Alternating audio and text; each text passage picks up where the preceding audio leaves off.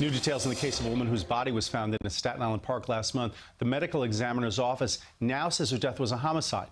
CBSN New York's Nick Caloway spoke to her family and has the latest. 25-year-old Ola Salem's death was ruled homicide by asphyxiation, according to findings just released by the medical examiner. Her body was found October 24th in a wooded area of Bloomingdale Park on Staten Island. No arrests have been made in the case.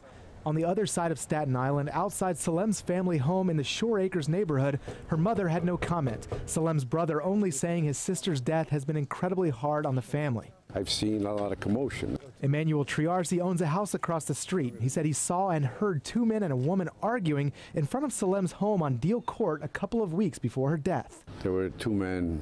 One was really getting a little violent, I thought, a little. And the other one had put a stop to his violence or his anger. Other neighbors remember seeing police cars in front of the house multiple times in the last year. Does this surprise you? Very, very much. And it scares me a lot now. Araminta Williams walks past the family home every day. She says the news of the young woman's death is terrifying. It's sad. It's very, very sad. Sources say shortly after Salem's death, her father fled to Egypt. That raised red flags with investigators. There is also a history of domestic violence between Salem and her ex-husband, but police say the investigation into her death remains ongoing. Prior to her death, Salem volunteered at a women's center advocating for women who were victims of domestic violence. In the Shore Acres neighborhood of Staten Island, Nick Caloway, CBSN New York.